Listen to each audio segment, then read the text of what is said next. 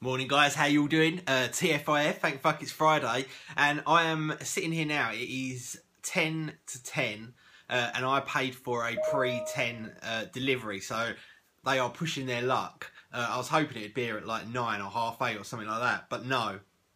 Obviously when you want something to come quickly, they are dragging it out until 10 o'clock. So, and no doubt they'll even be late. I'll guarantee you that they're late. So, yeah, that's basically what I'm doing at the moment. I'm sitting here, I've got a webinar at 10:30, so they really need to be here before then, or I won't even be able to get up and answer the door. So, here's hoping that they'll deliver on time. It is FedEx, and I hate FedEx. I've actually got something coming over from China at the moment. It's a motorized unit for my slider with remote control and everything, which is I'm ridiculously excited about, and it is taking forever. Normally with like DHL and UPS, I get stuff from China within 2 days, which is incredible really, but with FedEx it's taking over 7 days.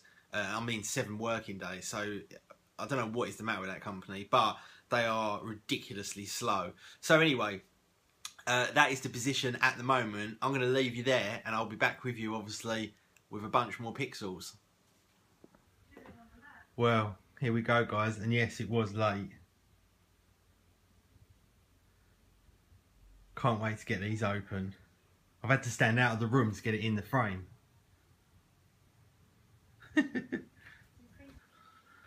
So there we go guys, they're all down. Now what I've got to do is I've got to somehow work out how to rearrange those to be able to have all the monitors fit and line up and everything like that. So this is really where the fun begins. So what I'm going to do is I'm going to base it around the bottom screen. So the bottom screen fits perfectly, but it comes up a short distance off of the shelves here, which is actually what I wanted. Rather than previously they actually sat on top of the shelves, because they were so heavy it was just better just rather than relying on that, but these are less than half the weight. So what I've done is I've evened it up by putting 3 of these on each side.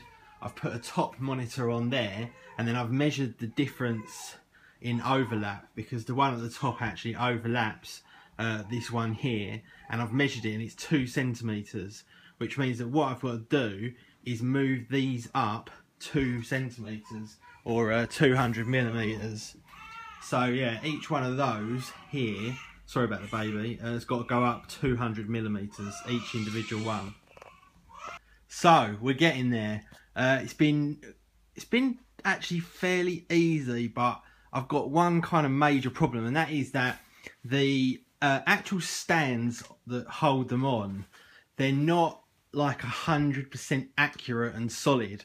So when you put like a tiny bit of weight on them, they move ever so slightly, and also the fittings and everything have got like a little bit of play in them, so you can't do it specific, you know, like 100% accurately, which is probably one of the reasons before why we had the monitors sitting on the ledge, because then you could kind of work from there and have that as an even level. So with them just kind of hanging in mid-air, they tend to sort of just tilt slightly and this kind of thing. So I've had to put some little things underneath the stand. I've got a battery under that one. This one here actually is not too bad, but you can see here like the gap between them is sort of going thinner. So I need something to wedge up at that end, because there's no way that I can use the actual mountings themselves to give myself like a perfectly accurate 100% line. So in hindsight, I probably should have started from the bottom up, but then the problem is that the gap at the top here would have been huge. Well, not huge, but it would have been, for me, unacceptable.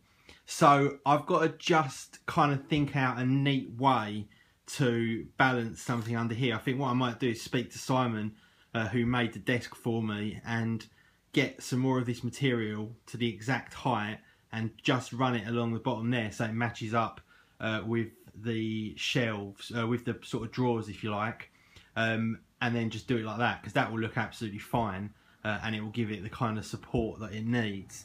The alternative to that is to try and think of something else, but at the moment they're not on secure, well they're on securely, but they're not kind of bolted in their final position. So Now that I'm sort of fairly happy with that, I'm going to take them all off, plug all the wires in, take all the stickers off, put them all back on, and this time I'm going to obviously do up everything 100% tight and get them into their kind of final nesting positions. But so far looks very good, and as you can see, the reflection on these, even though I've got a huge window open here, is much less than it was before, even with all that on there, until I go to a very specific angle. And this window is never open as well. The blind's always pulled down. Yeah, the reflection situation with these is much better. The only thing I will say in the kind of negative, well, there's two negatives.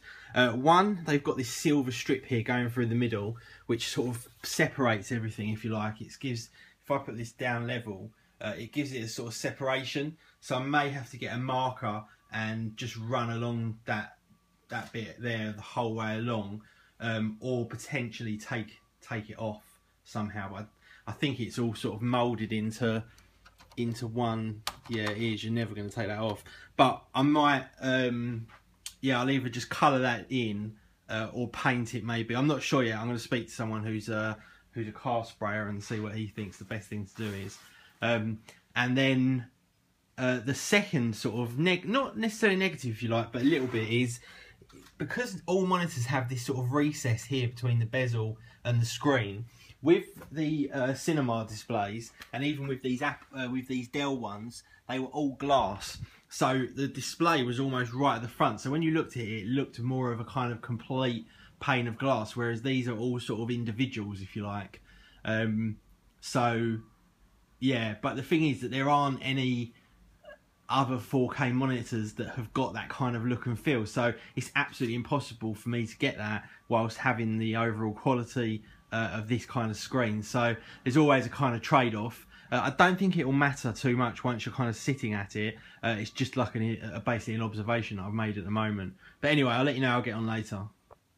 Well, I'm in a complete state. There is just shit absolutely everywhere, as you can tell. But there we go. 50 million pixels. The time lapse is still going off, as you can hear. But yeah, I haven't fully lined up the monitors perfectly how I want them yet, but I'm going to have to tweak that with little kind of bits and pieces. But for now, I need to tidy up and enjoy. Just look at that. 50 million pixels. Just playing videos on a few of the monitors all at once, just to show how it's working. Sweet. No lag at all.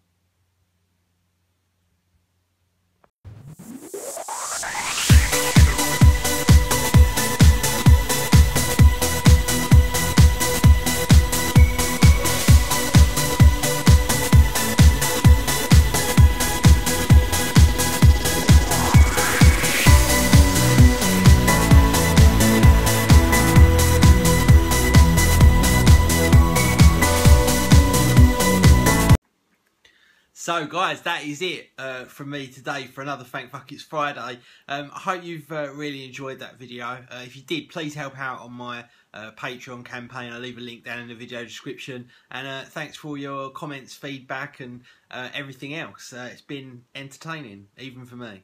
See you later. Have a great weekend. Peace.